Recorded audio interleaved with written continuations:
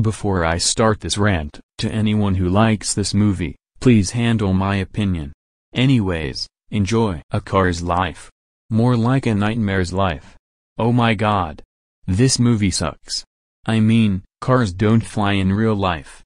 Only planes. This movie is about Sparky who needs to shut the hell up. Sparky stole the name from the Fairly Odd Parents. He is also deaf and blind, just like Rory the racing car. I don't know this character.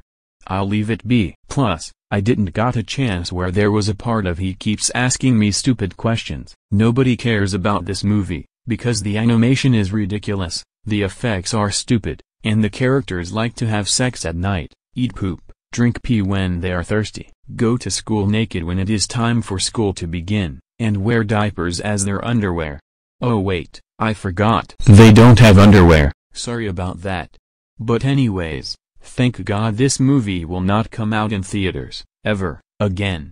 Do you know who likes this movie? Far from Tomorrow's Pioneers. He wishes to join the cast. But he can't because it's fake. And do you know who hates this movie? Every GoAnimate user. They all say that A Car's Life is one of the worst movies ever. A Car's Life sucks. And so does Rory the racing car. To users who like this show, please handle my opinion. Sound of Silence is 7 billion times better than A Car's Life. End of rant. Next rant, the Oogie loves.